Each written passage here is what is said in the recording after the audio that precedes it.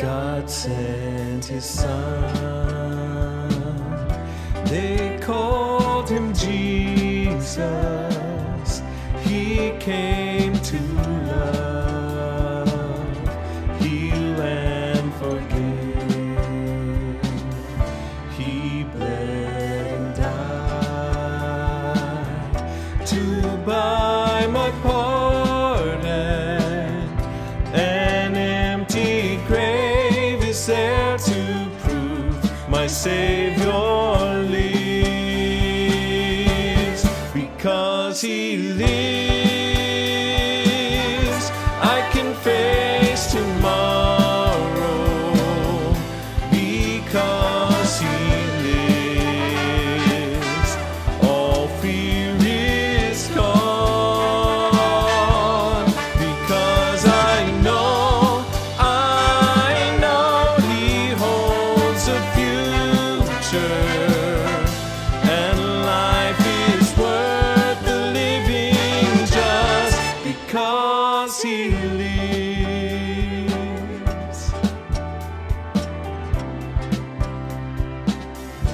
And then one day I'll cross that river, I'll fight life's final with pain. And then as death gives way to victory, I'll see the lights of glory, and I'll know He reigns. Because He lives, I can face tomorrow. Because He lives, all fear is gone. Because I know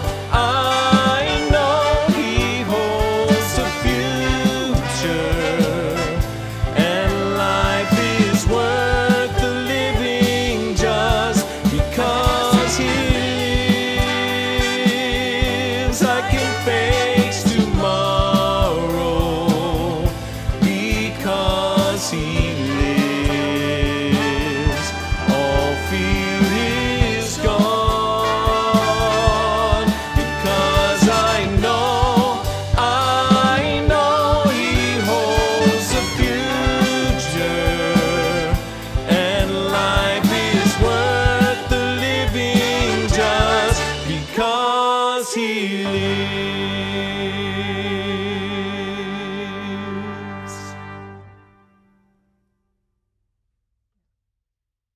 Wow, some beautiful songs of trust and faith and hope. And aren't you thankful that we have a Savior in whom we can put our trust and faith and know that He's going to see us through? Amen.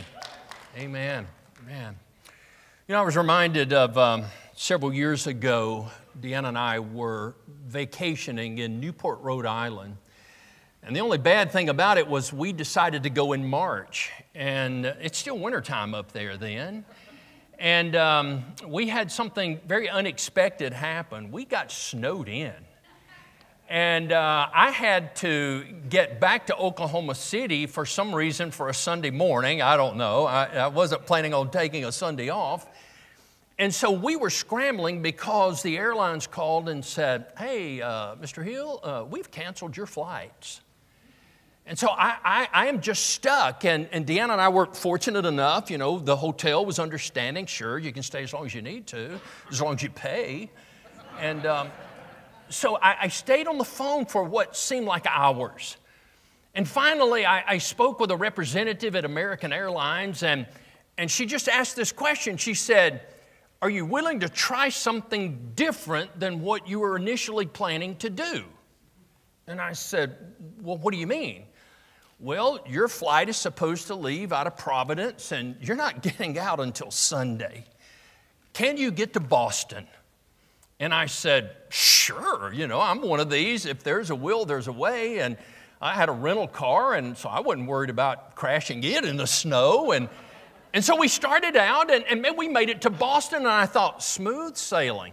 They were going to put us up in a nice hotel for a couple of nights and get us out, and we were going to be back home for Sunday morning service. Well, I thought everything was taken care of, but that's when we hit a snag. You see, I had never driven in the Boston area.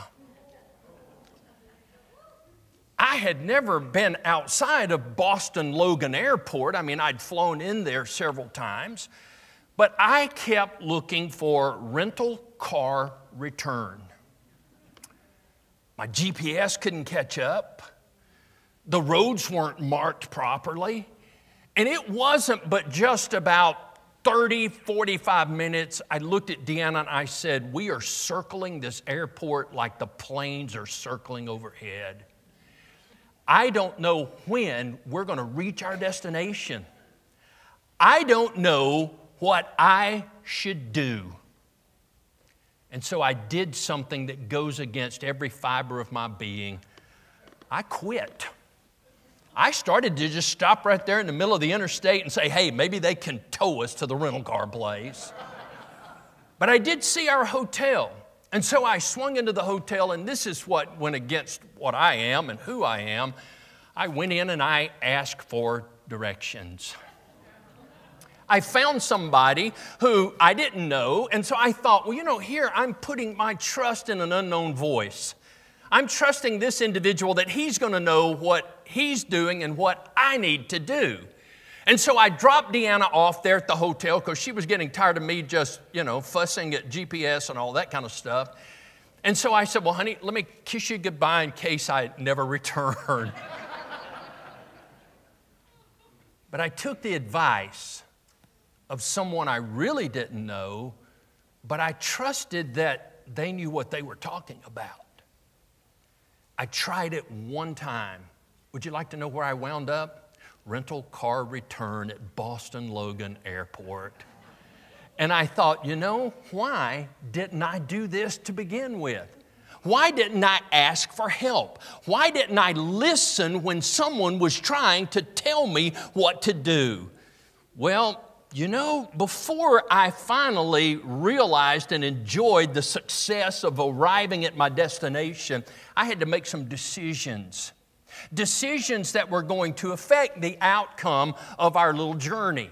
I could have decided no, I'm going to do this on my own. We are going to keep circling this airport until we find where we are supposed to be. Or I could have given up and said, we're going back to Newport, Rhode Island, and we're going to wait until Sunday morning to catch our flight.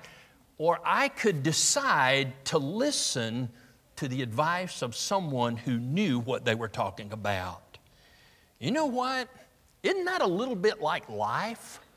I mean, in life, we know where we want to go most of the time. We know what we want to do. We know what we want to accomplish. We can look out in the future and say, here I am today. That's where I want to be by this date or this time. And we think in our mind, okay, I know all that needs to be done to accomplish my task. But there are times when we are faced with decisions, when we find ourselves asking the question that we've asked every Sunday during this year, what do I do now? Times when we can't see our destination, times when we need help. Now, it's in these times that we find ourselves frustrated, we find ourselves discouraged, and it often causes us to make quick decisions, rash decisions that we're later going to regret. It causes us, and I want you to listen, to hurry more and trust less. Did you get that? Our indecisiveness causes us to get in a hurry. And we make those decisions that are not good decisions. Now, that is the perfect example of a passage of Scripture that we're not using today, but that I use often because I love it. This is an example of us leaning more on our own understanding instead of the wise words of God. Now, let me tell you, in our text today, we see the people of Israel we find that their existence could have been, well, they probably described their existence kind of like I described our journey to the airport. Their life could be summed up by saying they thought they could get to their destination on their own, but boy, were they wrong. You see, the people of Israel in the Old Testament constantly found themselves wandering around in circles, going from place to place, but never getting to where they really and truly should have been. They find freedom, but then they go right back into captivity, right back into exile, right back into slavery. And you kind of just wonder, okay, when is it all going to stop? Are they destined to do this until everyone is dead and gone? Well, you know, there came a day in the life of the existence of the people of Israel when they found themselves low in numbers, low in spirit, and basically low on the totem pole of life. And it was in the midst of their despair, their times of almost giving up, that God speaks some words of encouragement through His prophet. Now this morning, I don't know where you are in your journey. You may be just circling the airports of life thinking, well, I've got to eventually land or else I'm just destined to just be this way from now on. I want you to hear the words of God this morning through His prophet as I read them to you. They come from Isaiah chapter 40, and I'm going to begin reading in verse 28. And I'm reading this from the New Living Translation, but if you want to turn in your Bible, I don't know what translation you got, but you may want to see that there's a couple of differences here, not in meaning, but yet in wording. Listen, it says, "Have you never heard? Have you never understood? The Lord is the everlasting God, the creator of all the earth. He never grows weak or weary. No one can measure the depths of His understanding. He gives power to the weak and strength to the powerless. Even youths will become weak and tired, and young men will fall in exhaustion. But those who trust in the Lord will find new strength. They will soar high on wings like eagles. They will run and not grow weary. They will walk and not faint." Praise the Lord. That is the promise of God to His people. Now, you know, there's something that stood out to me when I first started studying this passage of Scripture. I read it from the New Living Translation that I shared with you, but there was something that sounded strange about it. I thought, well, wait a minute, I don't think that's the way I initially learned that. I mean, the New Living Translation says, "those who trust in the Lord." Did you catch that? What did it used to say in the translations we used? They that wait upon the Lord. And some even say those who put their hope in the Lord.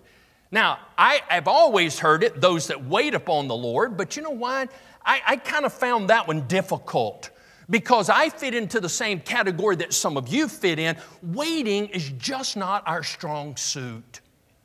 I mean, I know people, and I may be one of them, that the day the Lord was passing out patience, we were absent. We were somewhere else. And waiting is something that just doesn't come natural to us. Am I right? I'm glad 3 of you are honest. I'm going to expect these altars to be full at the end of the service. I read that, and I kept thinking, okay, I can trust. Yeah, that's pretty easy. I can put my hope in God. That's pretty easy. Man, I can do these. But what we're about to see is it's going to take all 3 of these elements in order for us to be able to accomplish and achieve all of the things that God has in store for us. In order for us to make it through this journey that we call life successfully and eventually end up at the destination that God has in store for us. Now, some of you may be asking the question, "Pastor, does this really make a difference?" I mean, when we talk about trusting and waiting and hoping, does it really make a difference? Can it help me understand what I need to do now and why I need to do it? Well, I believe the answer to that question is absolutely it can help us. In fact, I see some things here in this passage as we look at these three elements of our life that could assist us in answering what we need to do now. So would you just follow along with me? First off, I think we need to start by learning how to wait. Learning how to wait. Now, we've come to realize that, as we read in this passage of Scripture, that God's understandings, God's ways, God's desires are so far above us that our human mind scrambles to try and comprehend, right? Now, you think about the love of God and how that is so far out that we can't really grasp it. I mean, how can a God who declares and demands that we are to live holy lives, how can He still love those who don't? But yet His Word says He loves them. Is He pleased with that? No. Are they going to stand account for it? Yes. Is eternity out there, a heaven and a hell, and we make that choice? Absolutely. I mean, that's truth. But how can God still love someone that's just despises Him? It blows our mind, right? How can God be so patient with you and with me? When we say, Lord, I'm going to serve you, I'm going to do this, I'm never going to do that again, and we find ourselves in that vicious circle around the airport looking for the exit and thinking, am I destined for this to be my life from now on? We can't begin to measure the depths of His understanding or even figure out how it says His ways are everlasting. We can't grasp how He never grows weak, He never grows weary, or how He is willing to give strength and power to us in our greatest moments of need. And yet, we are in such a hurry that we get ahead of His timing. Or else we get off of the ways that God says, I want you here doing this, and we're over here because we're in such a hurry that we get around God in the passing lane. Sound familiar? Ever found yourselves there? When you thought with all of your heart, this is where I'm going, this is where I need to be, and you start out and it's like, what in the world am I doing? Where is God? And we have the tendency to say, God, why have you forsaken me? And God is saying, I'm still right here. I'm where I initially wanted you to be. So you need to turn around and come back and let's line things up. God never gets in a hurry. His timing is always right. He knows what He is doing at all times, and this is going to crush some of you. We don't. I'm sorry. You're not always right. Now, do you still love me? I mean, you don't know how hard that is for me. I was joking one day in the office and I said, oh man, I made the first mistake I've made this year. Well, hey, that was last week sometime, and everybody just kind of rolls their eyes and walks out of the room. They don't get it. We're not always right, but God is. So doesn't it make sense for us to stop being in such a hurry and just wait and let God show us where we need to go? That's plain and simple. They that wait upon the Lord. And while we're waiting, He's going to start renewing our strength. He's going to start giving us the rest that we need physically, emotionally, spiritually. He's going to prepare our mind and our lives to move forward, and we're going to accomplish a whole lot more after having waited on Him and allowing Him to lead us than we ever could have striking out on our own. Make sense? Well, here's the second thing. We need to learn to trust His direction. Now, you know already that trust means, you know what it means? trust is to believe in the truth. It's to believe in the ability. It's to believe in the strength and power of something or someone. I mean, we put our trust in some things without even thinking, but when we are told that we need to put our trust in God, we find it a little more difficult for some reason because we want to be in control. Now, this is one of the many truths that the people of Israel knew, experienced, but yet it seemed to go in one ear and out the other. Or else in the midst of their struggle, they forgot that, well, God's directions are right and we just need to trust in them. I love reading in the Psalms. I try to read in the Psalms daily along with the rest of my devotional reading. And I came across a passage the other day. It was in Psalm chapter 9. It was verse 9 and 10 where the psalmist seemed to grasp this understanding. Listen to what he said. The Lord is a shelter for the oppressed, a refuge in times of trouble. Those who know your name trust in you. O Lord, do not abandon those who search for you. One of the many truths that you and I should latch on to, one of the things that we can depend on, instead of putting our trust in the government or in all these other things around us, let us put our trust in the Lord, knowing that He will see us through. His power is unlimited. His ability is unmatched. We can't figure it out. We can't understand it. But we need to come to the place where we just say, Lord, here I am. There you are. I want to be all that you desire me to be. And let us follow Him.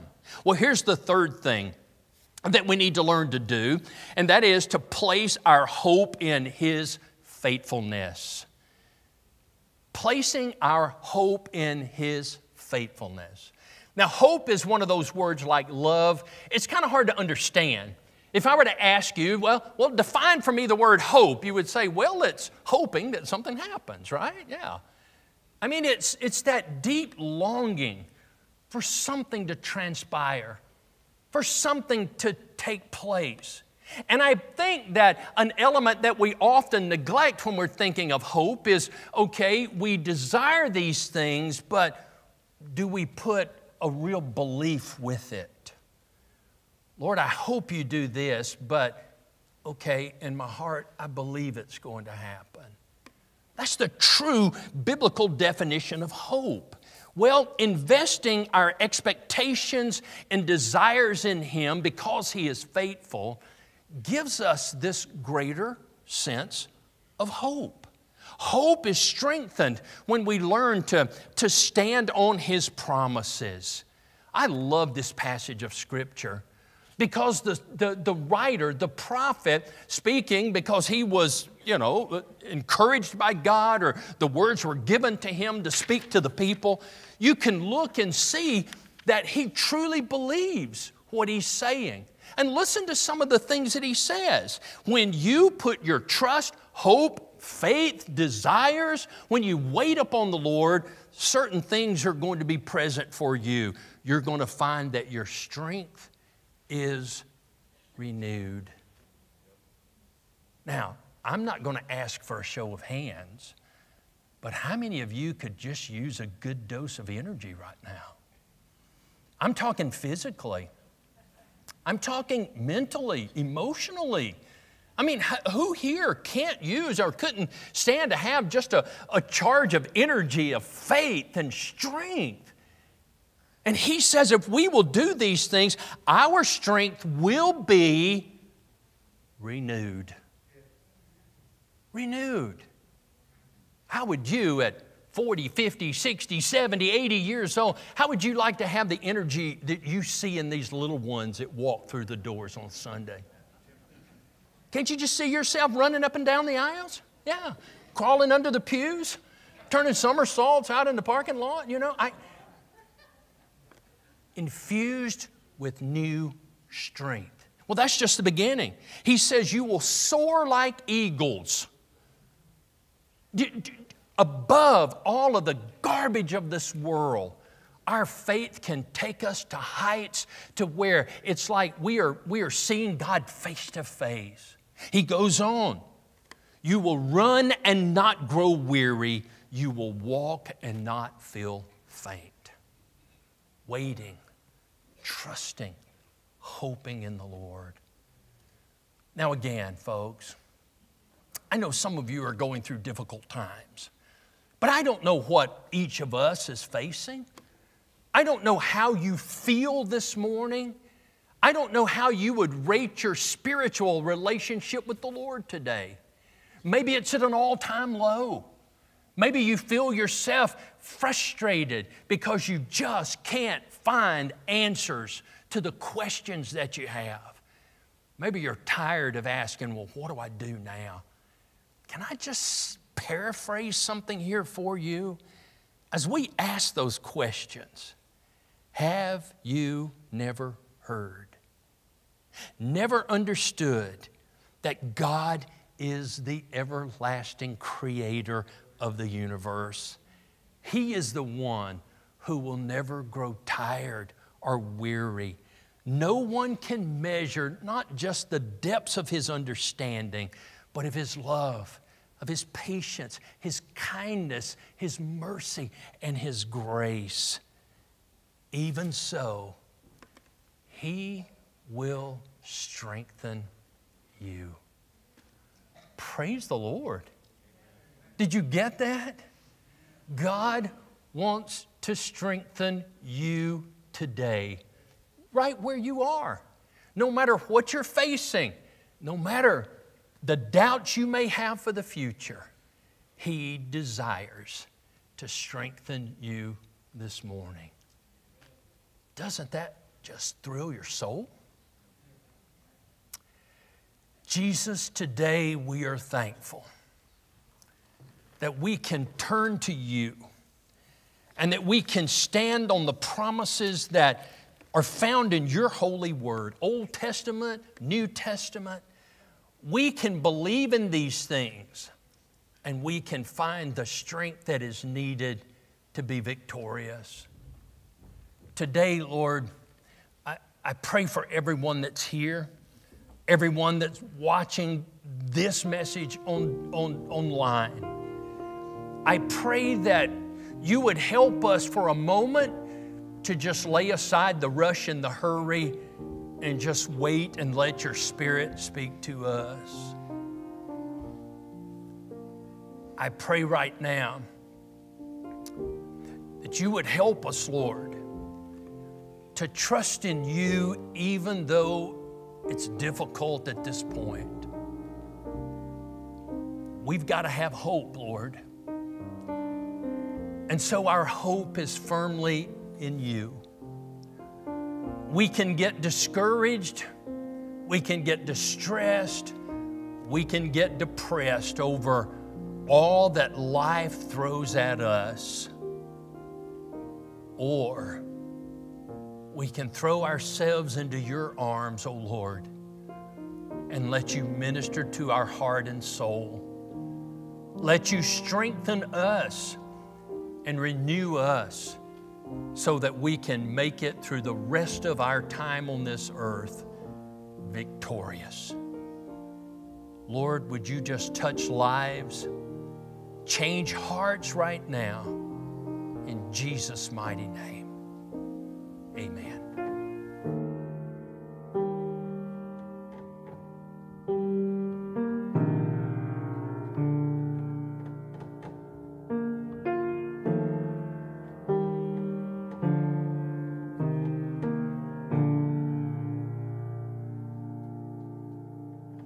The Lord is my shepherd, I shall not want. In green pastures He makes me lie down. He restores my soul and leads me on for His name. For His great name. Surely goodness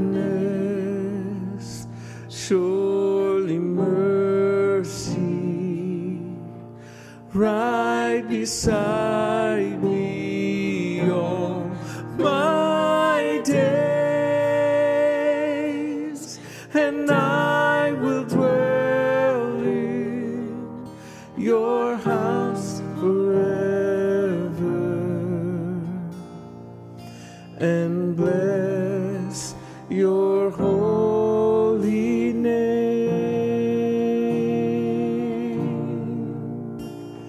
You prepare a table right before me in the presence of my enemy. And though the arrow flies and the terror of night is at my door, I'll trust you, Lord, and surely goodness, surely mercy, right beside me all my days, and I will dwell in your house forever and bless your holy name. And even though I walk through the valley of the shadow of death, I will fear no evil.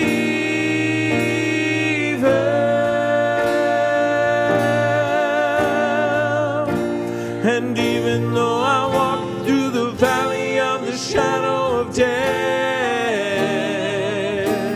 you are on my side. Oh, and even though I walk through the valley of the shadow of death, I will fear no evil.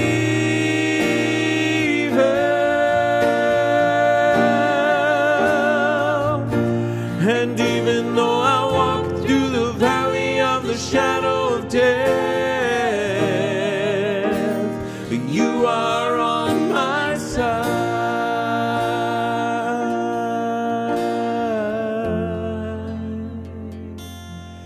Surely goodness, surely mercy, right beside me